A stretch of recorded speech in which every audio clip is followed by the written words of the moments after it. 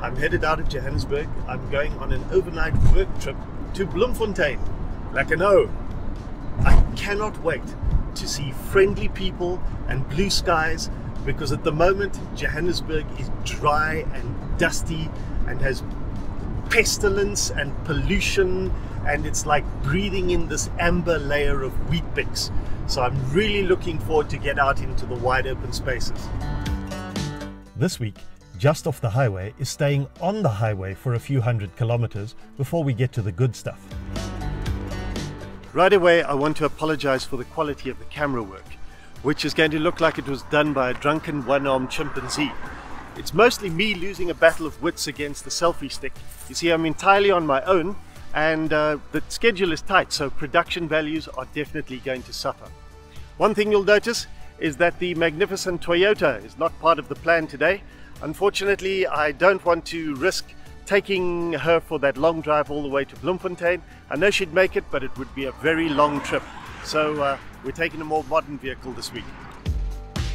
It's hours and hours of rolling hills. Still quite dry at this time of year. And some people think that the drive is boring, but obviously they just don't have the requisite childish sense of humor. Honestly, this is the dilemma of driving through the Free State. I mean, which do you go for first? The miraculous head, or... Yeah, I think I'll go that way. The other one, on second thoughts, doesn't sound so great. Bloemfontein lies within the municipal area of Mangaung, a Sesotho word that means place of the cheetahs. Imagine how magnificent it must have been, this piece of felt that was home to the fastest creature on earth, the cheetah. As opposed to nowadays, when the fastest creature is some Johannesburg motorist hopped up on energy drinks trying to arrive in Cape Town 5 hours before they started out. The established story is that the name Bloemfontein comes from a fountain where beautiful flowers were planted. That may just be a legend. There's also a story that the place is named after a man named Jan Bloem. And then there's a persistent rumor that I love. That there was once a cow named Bloem who fell into a fountain. Bloemfontein. I found the hotel I'm looking for. Looks like it puts the orange back into Free State. Let's go inside. Yep, J.R.R. Tolkien, author of The Hobbit and The Lord of the Rings, was born in Bloemfontein. He's a Vrystater. Now this plaque says that he was born right here. I'm not so sure about that. I mean, Victorian women were pretty stiff upper lip, but giving birth halfway up a wall seems a little bit extreme to me. The Hobbit Hotel is a cool place to stay for anyone on a quest to get as close as possible to Tolkien in South Africa.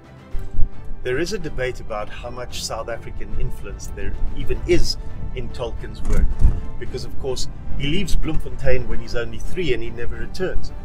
But how much of Africa stayed with him? Because we know that when he lived here, he was bitten by a baboon spider, and that it was very serious. And then he goes on to write a character like Shelob in The Lord of the Rings, one of the scariest spiders in all of literature. So judge for yourself. Do you believe, as he said later on in life, that he never even remembered that spider bite? Or is it possible that he carried a little bit of Africa around with him for the rest of his life? And there he is, a genius who wrote an epic tale of struggle and heroism and the battle between good and evil, but also of gentleness and redemption and love. Now there may come a day when Bloemfontein forgets about J.R.R. Tolkien, but it is not this day. So while I was driving home, I was thinking about the fact that Tolkien is a quintessentially English writer, and he drew on the mythologies and the languages of the North. But he's also a child of the South, and he was born in a place where the languages around him, like Sesotho and Afrikaans, must have been strange. He couldn't understand them. They were even otherworldly. And then years later, when he's in a faraway land and he's conscious of his own mortality, perhaps he needed to create a language of his own, one that only he could understand. Okay, I get it. I am speculating wildly and there's no evidence for this and there's no way of knowing. But hey, I come from a country where the word for 11 is elf.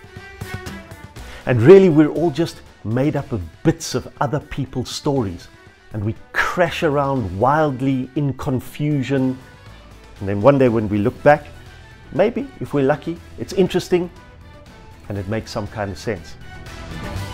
Like that famous Tolkien quote, "Not all those who wander are lost." If you've been enjoying Just Off the Highway, thank you very much. Please give me a like and a comment. If you'd like to spread it around, please give us a share. And if you want to make sure that you don't miss the next episode, then be sure to subscribe. And a special thank you to Div Lamprecht of Bloemfontein for the idea for this week's episode. See you next week. Bye.